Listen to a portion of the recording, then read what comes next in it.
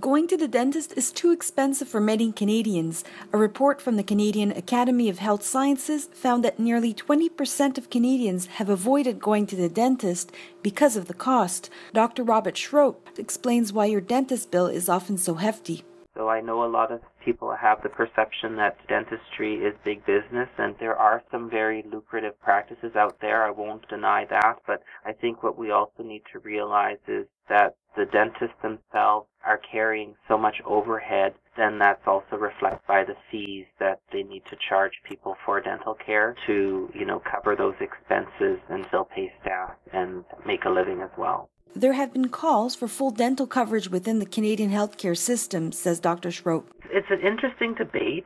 I can see pros and cons. I think it would be nice to give coverage, but I think we also have to realize that just like universal medical care, there are people who still have difficulty accessing physicians, especially if you're disadvantaged, you're living rurally or remotely.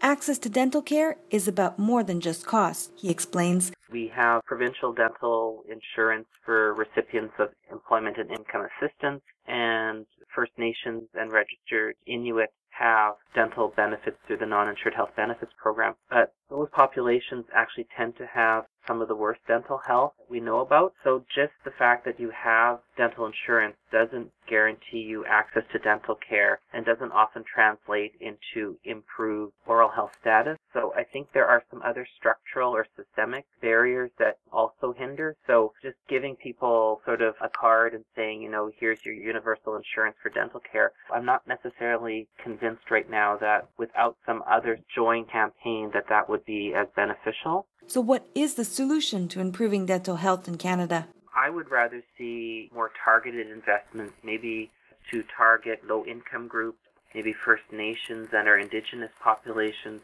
and maybe as well we're finding our newcomers are presenting with dental problems. So I would rather see if there would be sort of efforts to bolster dental coverage for some people.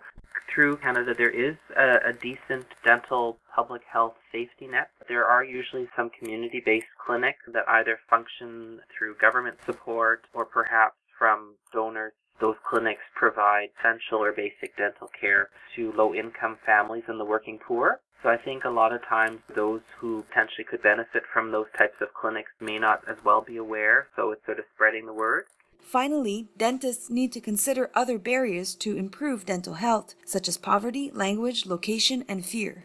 Some groups in society may just not understand the benefits of dental care and going regularly. So they might have it in their mind that the only time I need to seek dental care is perhaps when I'm experiencing dental pain. We're learning as a dental community that we need to be better communicators to understand the perspective of their potential clients, trying to make that whole dental experience more sort of culturally appropriate and welcoming to people. I think as well advocating for early preventive dental visits. There's been a concentrated effort to promote that first dental visit by age 1.